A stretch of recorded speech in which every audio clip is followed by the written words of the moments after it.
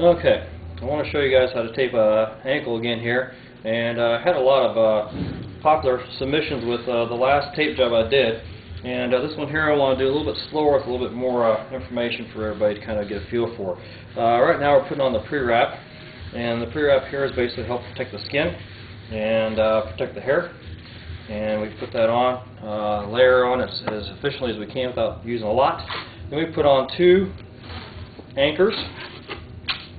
And these anchors will kind of stabilize the top of the ankle.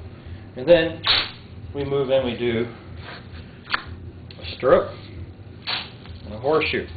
And we're going to put 3 of those on.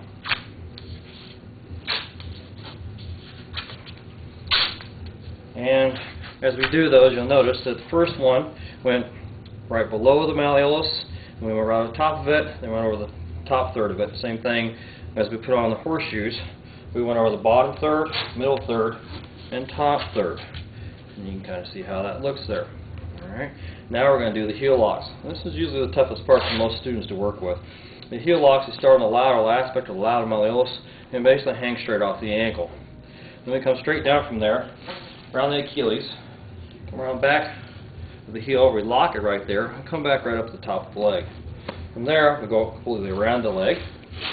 We go down, back through the instep, right here, inverted heel lock if you will, and lock it there. Then we come back up right at the top. We're started. And there's 2 heel locks. Now we do the same thing again. We drop straight down, come around, lock the heel, come back up the top. Around the leg, over the top, and then we dive down to the instep, down to the heel, and lock it out here again, and then back up the top. And I've completed 4 locks. Now we go back up the top, start filling in. You notice that's at an angle, it's not straight across. And as we do that, we overlap half. And we do this to be, 1, so we don't have gaps in the tape job, and 2, so that we're not using a lot of excess tape. Again, this is a fairly efficient way to use the tape so we're not wasting tape.